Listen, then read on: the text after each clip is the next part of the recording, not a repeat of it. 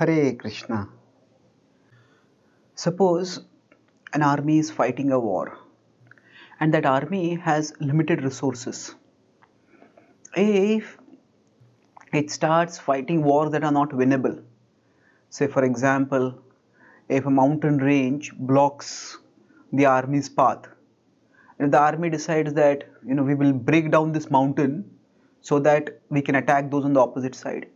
Now that might well be impossible if they have limited resources, or if they start fighting a war in which victory is not definable. That say there are some insurgents in a particular area, but what do you want to do? Do you want to eliminate all the insurgents? Do we want to remove all those who are supporting the insurgents?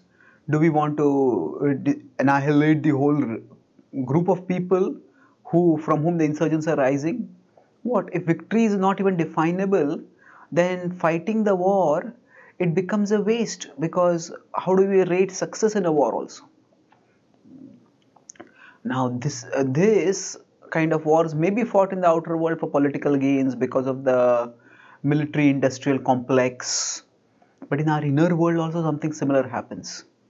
Our emotions especially get caught in wars over issues.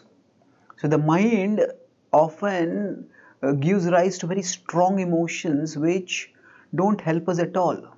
So for example, consider when the mind might get us fighting wars that are not winnable. There are many things in life which are just not changeable, and if we keep resenting that which is unchangeable, then we simply hurt ourselves, we ruin ourselves. So resentment of reality often hurts more than reality.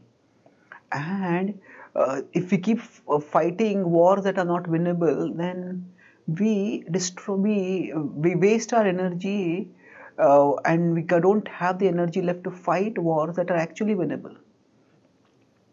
So some things just can't be changed. The past can't be changed, for example. And sometimes we have some relationship issues with some people, and they might gossip about us and we gossip about them, and especially if you're in a very close relationship, then what is the point of such gossiping? What are we going to achieve by that gossiping? No one, just don't know.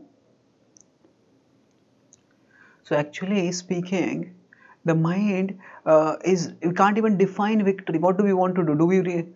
If we consider a person like a spouse who is in a very close relationship, and we argue against them and we completely defeat them, and we expose their wrongdoings to others and we humiliate them, we may think we have won the war, but is that really victory? If we have to live with that person and they are miserable, their misery will come upon us sooner or later, and it will make us miserable.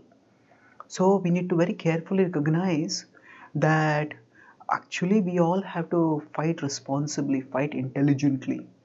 And the most worthwhile war to fight is the war to serve our Lord, to use whatever situation and whatever resources we have internally and externally to try to connect with the Lord, to serve the Lord, and thereby we can find that is a war which can be won, and winning which is meaningful.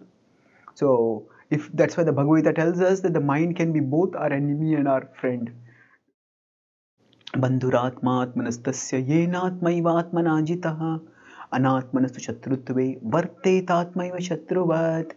Depending on what kind of war we are fighting, we can decide we are fighting. It will determine whether our mind is working as our friend or as our enemy.